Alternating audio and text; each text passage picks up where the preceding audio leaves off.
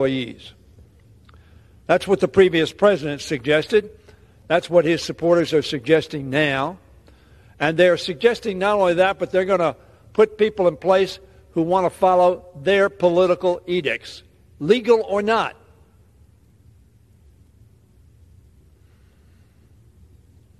They made it quite clear. They want to eliminate what they call the deep state.